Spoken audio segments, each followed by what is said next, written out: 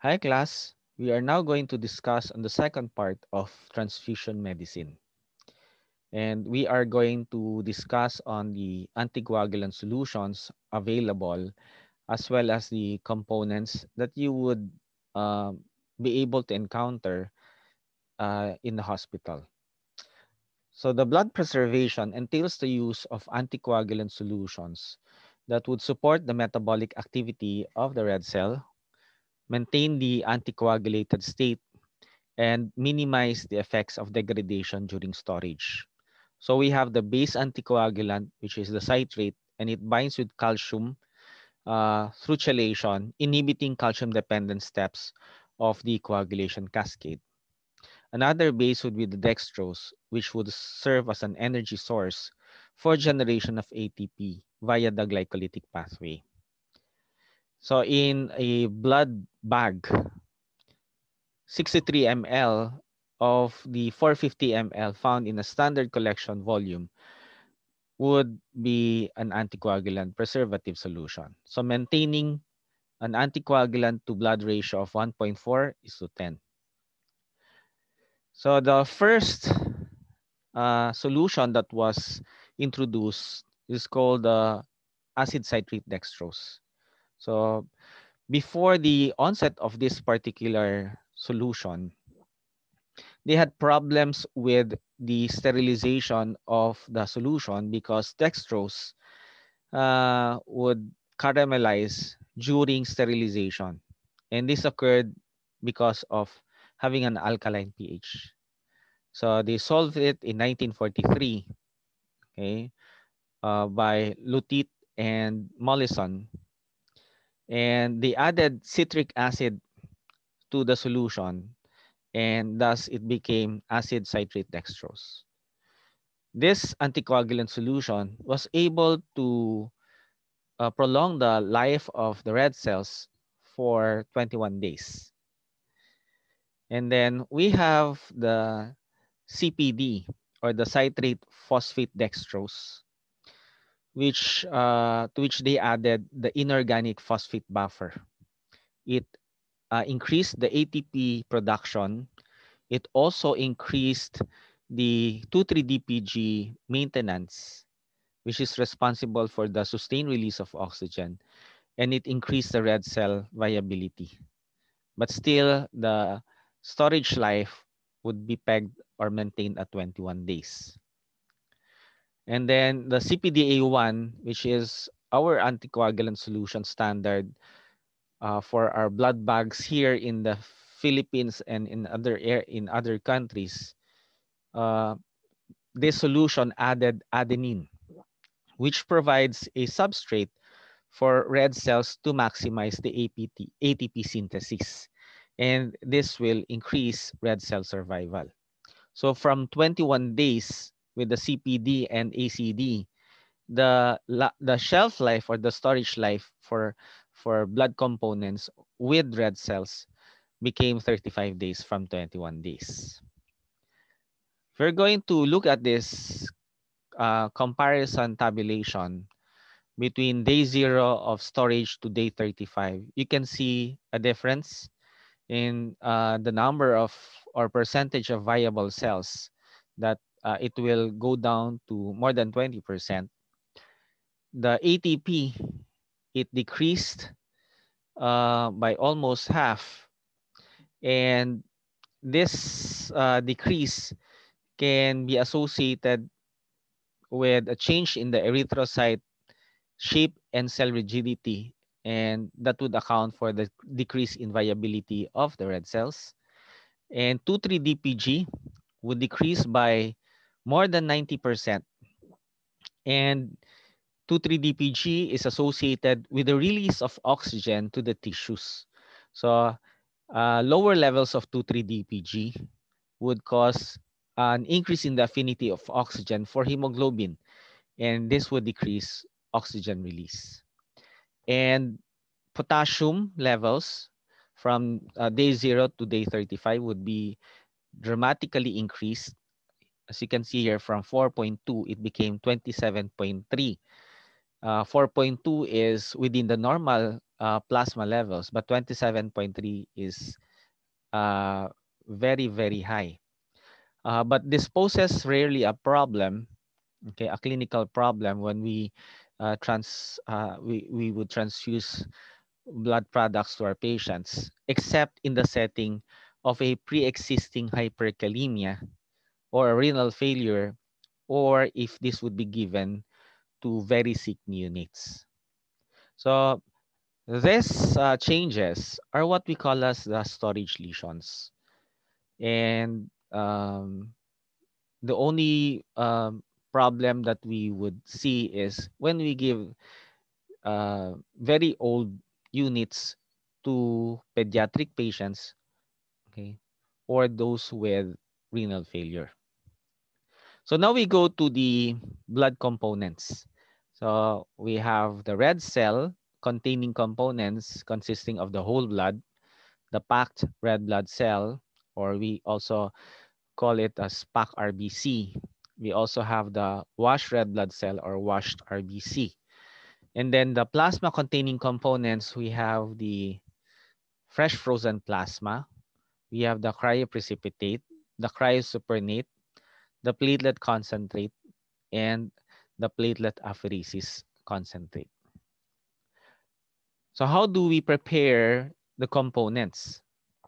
So we prepare it through a high-speed centrifugation using a refrigerated centrifuge. Its size would be similar to that of a very large washing machine, or like that of the Maytag or the Whirlpool. Okay? And uh, in this recess, you would see the buckets wherein we place the different blood bags. Okay? And through high-speed centrifugation, we are able to separate the red cell, which goes down, okay, with a specific gravity of 1.08 to 1.09. And then we have the platelets, which is 1.03 to 1.04. And lastly would be the plasma, which would be seen on top of the blood component. When we are going to prepare platelets, preferably we have to do it at a 20 to 24 degrees Celsius setting. And it should be done within 6 hours from collection in order to ensure the viability of the platelets. For the other blood components, we place the temperature setting at 1 to 6 degrees Celsius. So there are two types of centrifugation. We have the light spin that is to separate the plasma from the red cells, and we peg it at 2000 G. And then the heavy spin is to separate the red blood cells and pack it to produce or separate the platelets or to produce cryoprecipitate from the uh, plasma. And we are going to use 5000 G for that one. This would be the blood bags that would be available for use. It can be only one bag, okay, that is a single bag, or we can have a satellite bag attached to the mother bag. So we call it as a double bag. Or we can have two satellite bags attached to it. We call it as the triple bag. Or if you have three satellite bags, we call it as a quadruple bag. So during the course of centrifugation, this is just an illustration of what will happen. Okay, so during the separation of the whole blood, separating it using a light spin that is at 2000 G, we are able to separate the plasma from the red cell with the red cell at the bottom. And then we transfer the plasma to another bag that is a satellite bag. And then we perform a heavy spin in order to separate the platelets. And then we transfer the plasma to another satellite bag. And now we have different components. This would be very essential uh, in separating them so that we would decrease the incidence of congestion. Okay, and we give only the specific products for certain conditions. So now let's go with the specific blood components, starting with the whole blood. The whole blood, if you are going to do a collection with the different satellite bags, that this would be the unprocessed blood, or we can simply give it as a single blood bag, okay, to our patients. Its volume is 450 ml, and we store it at 1 to 6 degrees Celsius. Its shelf life would depend on the anticoagulant solution that is used. So for CPDA1, it's 35 days. For CPD, it's 21 days. And the only indication clinically when we use whole blood is when we have an actively bleeding patient. And this is defined as a patient who is experiencing more than 150 ml per minute of blood loss, or an equivalent of 40 to 50% of the entire blood. Okay. So next we have the packed red blood cell. Oh, sorry. So the main indication of the whole blood is to serve primarily as a source material for components. Okay. So sometimes we are given whole blood by the by the blood center, but in cases that we are going to use it for elective surgery, we are going to remove the red cell, the plasma, and run it as a pack RBC.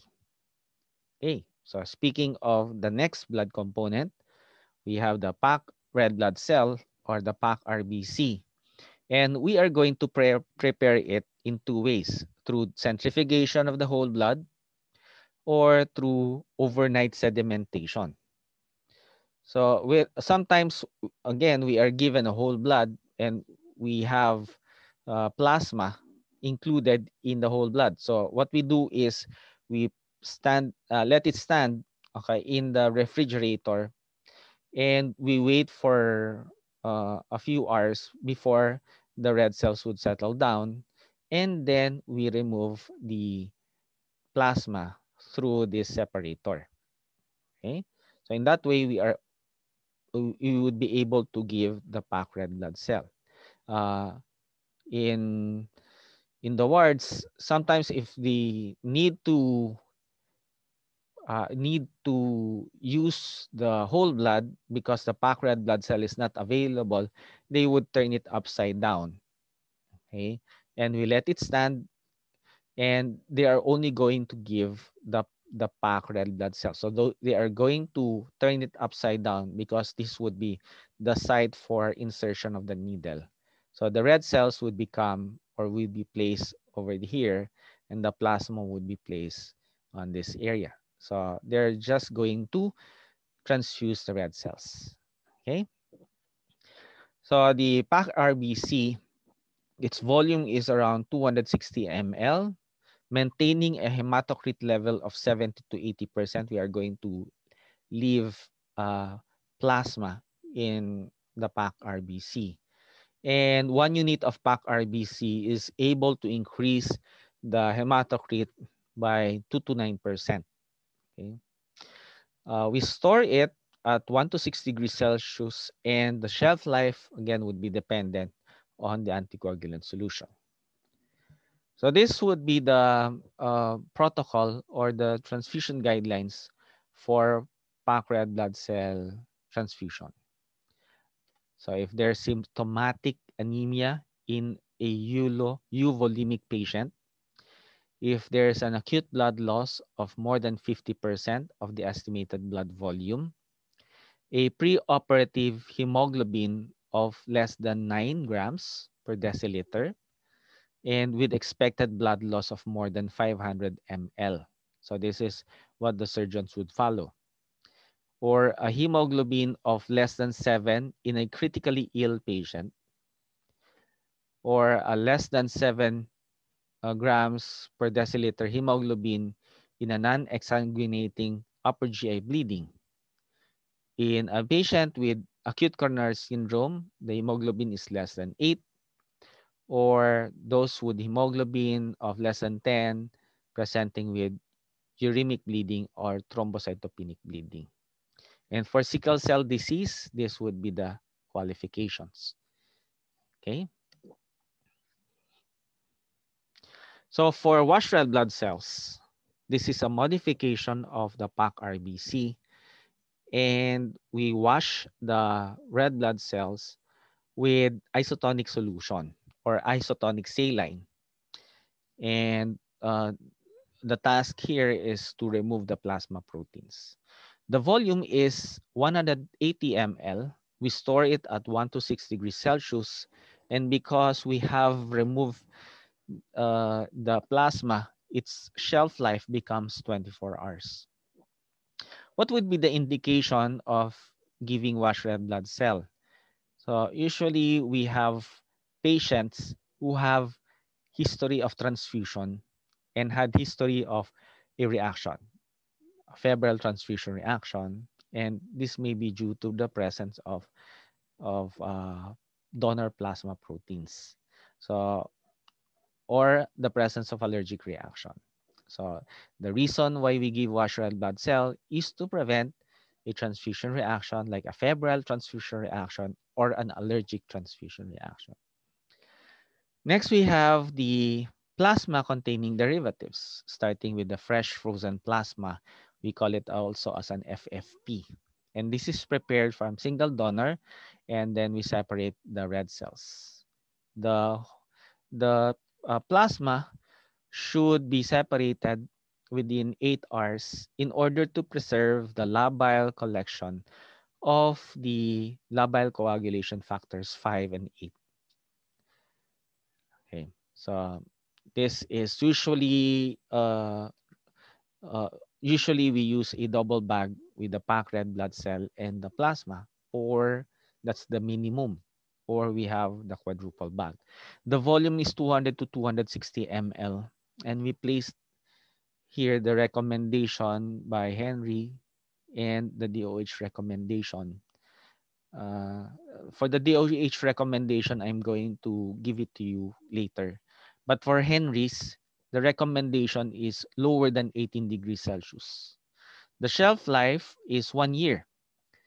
But the moment that we thaw it, it becomes 24 hours expiration for Henry's.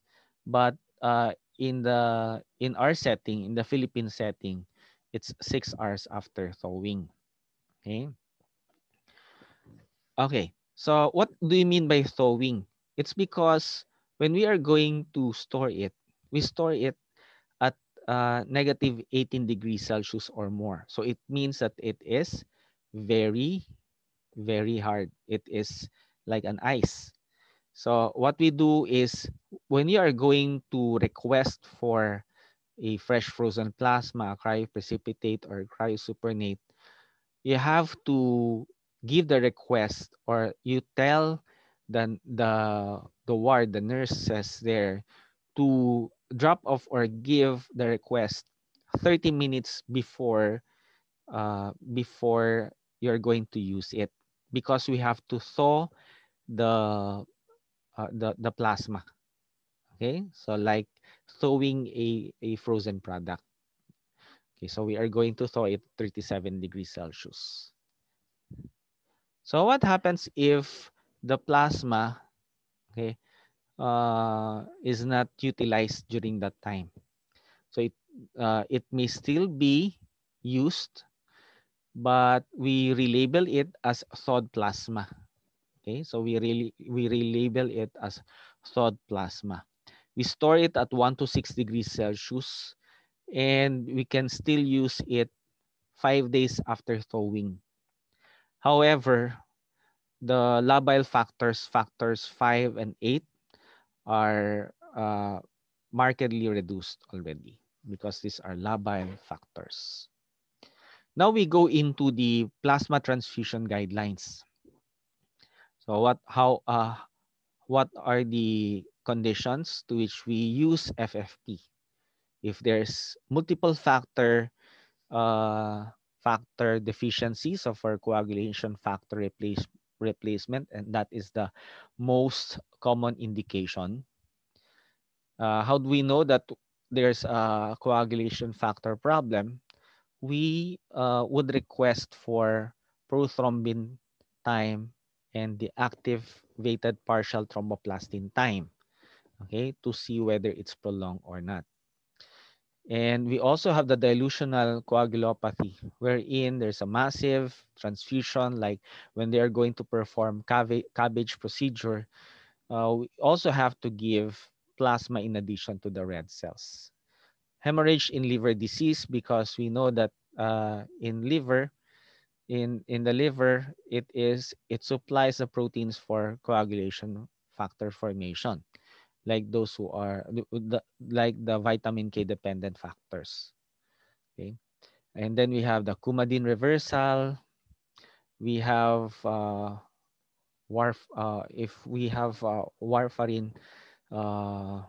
warfarin use and there's bleeding. And then we have the thrombotic thrombocytopenic purpura. And lastly is the acute traumatic resuscitation. Next, we have the platelet concentrate, to which we're going to uh, derive it from the whole blood. It should be separated within 6 to 8 hours. And we are going to use a triple bag because we are going to remove the platelet from the plasma. Its volume is around 30 to 50 ml and contains around 5.5 times 10 to the 6 platelets per unit. We store it at room temperature, that is 20 to 24 degrees Celsius, and it should be agitated always. Its shelf life is 5 days, 5 days only. These are the protocols or guidelines for transfusion of platelets. So thrombocytopenia, that is due to a decrease in production. If we have a stable patient, but the platelet count is less than 10,000, so usually we encounter this one in dengue patients. Invasive procedure with a low risk for bleeding and the platelet count is less than 20,000. If there's a bleeding and invasive procedure with high risk of bleeding, so we increase the platelet count requirement to less than 50,000. If there's a retinal or CNS bleeding or surgery, the platelet count is less than 100,000. Or there's microvascular bleeding due to platelet dysfunction. So there's another form of a platelet concentrate, which we call as the platelet apheresis concentrate, and we prepare it through an apheresis machine like this one. Okay, uh, and for platelet apheresis concentrate, we use only one or utilize one donor, and we are able to get an equivalent of six, okay, 6 platelet concentrates. Okay, so this would be an advantage if we are going to we need a lot of platelet concentrates for our patient. The only problem here would be the price, because the advantage of getting more donors, okay, is that you have a less expensive procedure. But the problem here is if you don't have a lot of donors, um, and another problem for platelet apheresis is the money.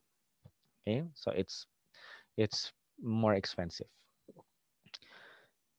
Next, we have the cryoprecipitate, which is sourced from fresh frozen plasma, and um, we get it from the FFP. We have a triple bag that would be used. Its volume is around 10 to 30 ml, and the shelf life is similar to that of fresh frozen plasma, wherein we peg it at 1 year. And we store it at less than 18 degrees Celsius. How do we use it? We thaw it at 37 degrees prior to use. Again, you have to inform the blood bank that we are going to use it 30 minutes prior so that we can prepare for the thawing. Okay? If the nurses won't uh, relay it to us within that time, by the time that you're going to use it, we are still going to thaw it. Okay, so it cannot be refrozen after, okay, within, it should be given within 6 hours, and we place it at 20 to 24 degrees Celsius. So what are the contents of a cryoprecipitate? It has fibrinogen factor 8, von Willebrand, and fibronectin. Okay, so uh, an advantage against using a fresh frozen plasma versus a cryoprecipitate is, if you need only the factor 8, then you can give more cryoprecipitate. Okay, and it reduces the incidence of congestion to the patient. So the indications of giving cryoprecipitate would be as follows. We have hemophilia A, that's a factor 8 deficiency. You have the von Willebrand disease, a congenital factor 13 deficiency, or an acquired fibrinogen deficiency, or a uremic coagulopathy, wherein there's a uremia with prolonged bleeding time. In acquired fibrinogen deficiency, we have this one in hepatocellular diseases. Okay? And our last blood component would be a cryosupernate, wherein this is a residual plasma uh, after removal of cryoprecipitate from the fresh frozen plasma. The volume is 200 ml, and we store it at less than 18 degrees Celsius with a shelf life of 1 year. So after thawing, it should be stored at 1 to 6 degrees Celsius and to be transfused within 24 hours. Its main indication is for thrombotic thrombocytopenic purpura. However, because of the similar indication as that of the fresh frozen plasma, this is the one that is left behind in our blood bank. So I'll just discuss on the storage time for fresh frozen plasma as recommended by the Department of Health for blood service facilities here in the Philippines. Okay. But in other countries, they would follow the Henrys. So the storage temperature, if we're going to store it at negative 20 to 24 to negative 24, the maximum storage time is 3 months. Negative 25 to negative 29 degrees Celsius, the storage for fresh frozen plasma would be 6 months. If we store it at negative 30 to negative 39 degrees Celsius, it becomes 12 months. And if we store it negative 40 to negative 64, the storage would be 24 months. Negative 65, 7 years. Okay, so the storage temperature would matter, okay, when we are going to store fresh frozen plasma products, okay, and other plasma containing derivatives. And lastly, sometimes you would encounter irradiated blood products. This would be done on components that would contain viable lymphocytes. And the presence of these lymphocytes may be the reason for transfusion reactions. So we expose it to a gamma or X-ray with a minimum dose of 25 gray at the center and 15 gray at the periphery. And the expiration for irradiated products would be 14 days. So if we're going to look for a component that would be for irradiation, it should not be more than 14 days old. So that's my last slide. Thank you for listening. I hope that you learned something uh, from this lecture. Thank you and good day.